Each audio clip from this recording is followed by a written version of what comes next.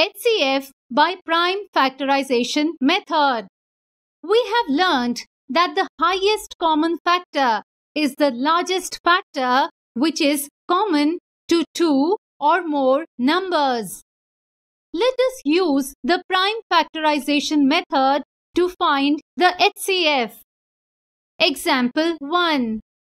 Find the HCF of 14 and 8 by using prime factorization method. By prime factorization of 14 and 8, we get. Now, circle the common factors. 14 equals 2 into 7. 8 equals 2 into 2 into 2.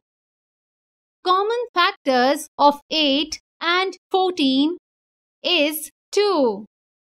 Thus, HCF of 8 and 14 equals 2.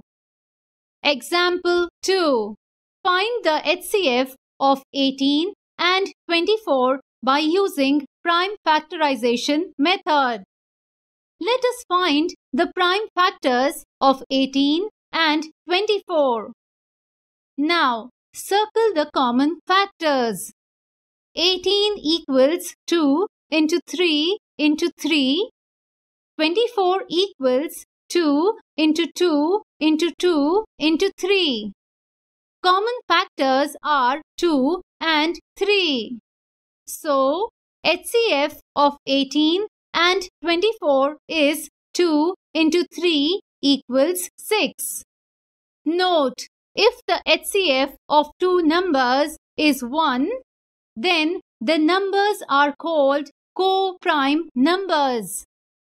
The HCF is always smaller than or equal to the smaller number.